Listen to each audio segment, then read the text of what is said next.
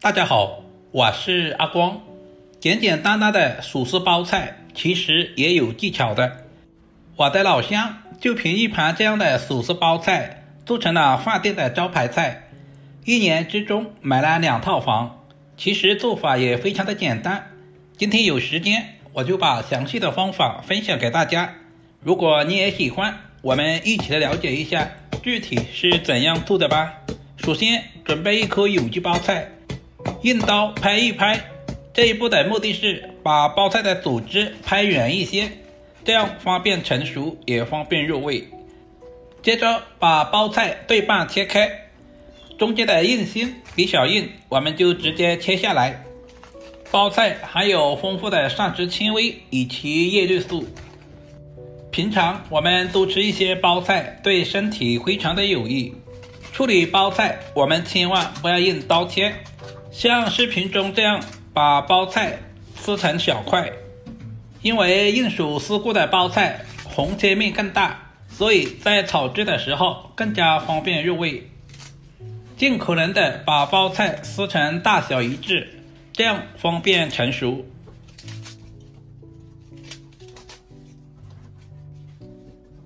接着准备一大盆清水，然后加入小半勺的食盐，用手搅拌化开。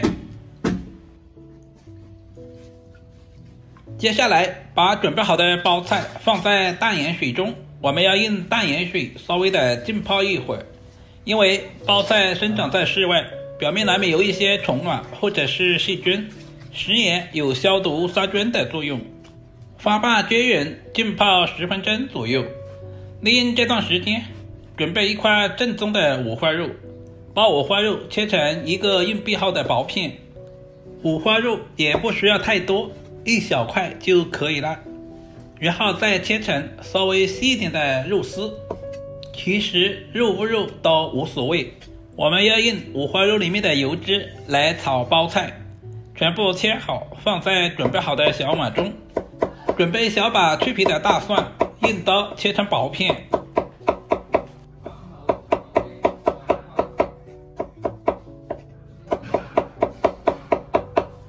全部切好放在小碗中，接着准备小把干辣椒放在清水中清洗干净，因为干辣椒的表面有很多的飞尘或者是杂质，然后用剪刀剪成小段。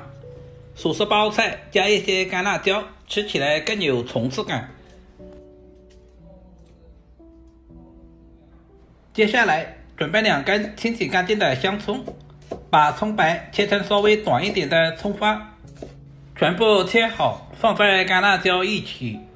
下面我们简单的调个料汁，空碗中加入1大勺生抽，少量的红烧酱油，然后再加入少许的白糖调味，加入少许的松茸鲜，加入小半勺的白糖，然后再加入少量的玉米淀粉或者是土豆淀粉，加入少许的清水，把所有的调味料完全搅拌化开，提前调好料汁，这样在炒菜的时候就不会手忙脚乱。搅拌均匀放在一旁备用。现在的包菜也已经浸泡好了，稍微的清洗一下。浸泡过后的包菜质地非常的爽脆。清洗完第1遍之后，我们最好淘洗2到3遍，这样吃着也更加的放心。接下来我们起锅，加入少许的食用油，油温烧热以后，下入切好的五花肉，开小火把五花肉炒出多余的油脂，然后加入小半勺的红油豆瓣酱，炒出香味。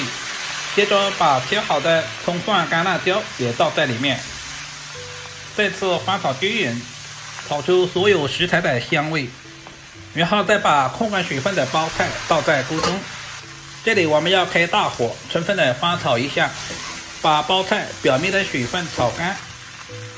亲爱的朋友们，视频都看到这里了，对您花菜的小手点个赞再走呗。您的每一个点赞留言都是我前进最大的动力，非常感谢您一直以来的支持与鼓励。接着把准备好的料汁也倒在锅中，再次开大火，充分的翻炒均匀，炒出锅气。这里我们姿势要帅，动作要快，炒制成视频中这样就可以出锅啦。一道营养又美味的手撕包菜就这样做好了，是不是非常的简单？很多朋友在炒手撕包菜喜欢焯水，其实焯过水之后的包菜营养很容易流失，而且口感也会大打折扣。这样炒出来的包菜口感爽脆，翠绿不发黄，用来搭配米饭真的是太美味了。学会这样炒出来的包菜比饭店的还要好吃。如果你也喜欢，就赶紧收藏起来试试吧。如果视频对您有一点点帮助，就麻烦点赞、收藏、留言并转发出去。点我头像还可以看到更多家常菜制作视频。我们下个视频再见吧。